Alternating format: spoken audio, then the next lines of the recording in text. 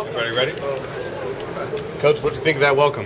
High energy. I love high energy. That was pretty intense. I liked it. When the ladies came over and grabbed some of your guys, were you surprised by their dancing skills? Have you seen them dance like that before? They grabbed me too. What do you mean?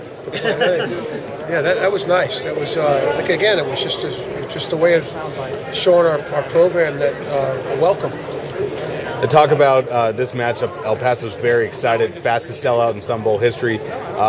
Just talk about how pumped up everybody is for this game. Well, I don't know how you guys put this together. Somehow, I mean, this game hasn't been played in 20 years, and it's the first. It's what everybody's talking about right now. I'll guarantee you that more people watch this game than any game out there in the bowl game. So it comes down to the two teams coming to play. And we worked really hard on our end. We worked really hard leading up to this time. So hopefully we can carry on starting tomorrow morning. How has practice gone for you guys since the regular season ended? You know what? Here's how you know. You did it right. When you get to the last practice, and the guys are so sick and tired of practice, and they're like ready for Christmas, ready to see their families. We took it to the limit, and then we let them go. So, and now they've had. I was just talking to a couple of them coming in. Lamar Miller, you know, he's a coach. My legs feel great right now. He had a couple of days off. He rested, so that's a good thing to hear. Everybody make the trip. As Yeah. far as you know, everybody on their own too. Well, we won't know that. There's still players coming in later on this evening. There were some flights that were canceled from the snowstorm and all kinds of things. But we're gradually getting everybody together. There's obviously that, I guess, the blizzard up in Minnesota. Yeah. Is John Trog going to get down here? Yeah, right? I had to redo his stuff, so he's on his way. But he did get knocked off his first play. How's he doing? Good. He's all better. Two more questions. Decided on a quarterback? No, sir, not yet. You'll be the first to know. Okay, thank you. And me. Okay. Talk about. I meant all you guys. No, I know.